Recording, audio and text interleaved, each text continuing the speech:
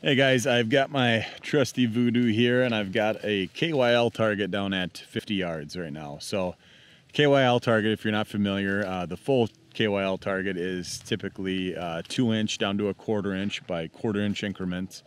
And you start with the larger ones, you work your way smaller, and the KYL, the know your limits, what that stands for means that you have to know your limits. And like when you're scoring the target for a competition, a true KYL would be where you have to either stop engaging the target and then you get all the points for the impacts you got up to that point, or you stop or you keep going until you miss and then you lose all your points. So you have to know your limits. You have to know when to quit.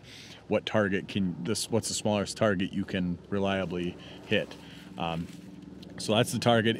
This is the same design that it comes with the NRL 22 kit. It's just the bottom 4 targets instead of the whole thing.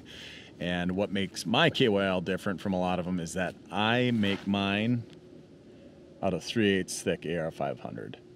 Now, the material usage on this target is not that great, so it doesn't add a ton of cost to it, but it does add a lot of performance. I used to have a design made from 1/4 inch AR400 and AR500, and if you keep the stems skinny, a 1/4 inch, if you don't have them bigger than any of the target surfaces, which is what it should be, they would actually bend, they would actually warp after a couple, 1 or 2 matches. Actually, after one match, you would see visible warping where this paddle would start to bend backwards. So you have to keep up on top of it, make sure you're shooting both sides, just a pain in the butt. So I just went with a monstrously overbuilt 3/8 AR500 design.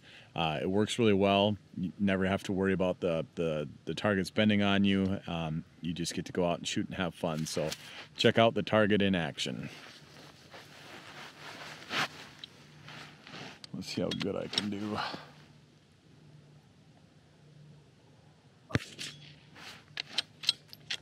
So there's the 2-inch. I'm hitting a little right. There we go.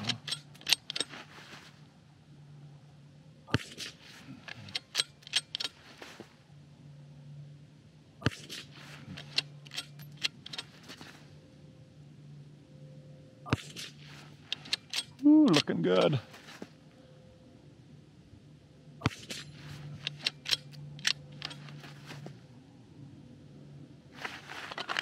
Okay, so when I was dinking around, I shot a few rounds to check my zero, and this was the last magazine of that lot of ammo I have, so I'm going to just try to skip to the little one and see if I could do it. Ah, right. There we did. So I had one less round, so I just skipped that little bit bigger target just to see if I could. So there you have it. That's what it looks like. You can check this out and a lot of other really cool stuff at atlastargetworks.com.